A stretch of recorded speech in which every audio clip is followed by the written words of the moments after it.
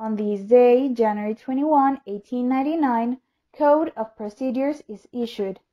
In the last 10 days of the government of Dr. Policarpo Bonilla, the Code of Procedures was issued, thus completing the reforms made to the main codes and laws of the Republic to bring them into line with the Constitution issued by the Constituent Assembly.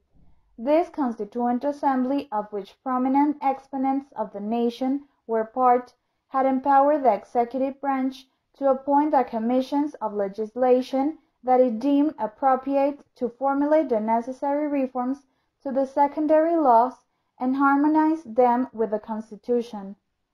This was a day in the history of Honduras,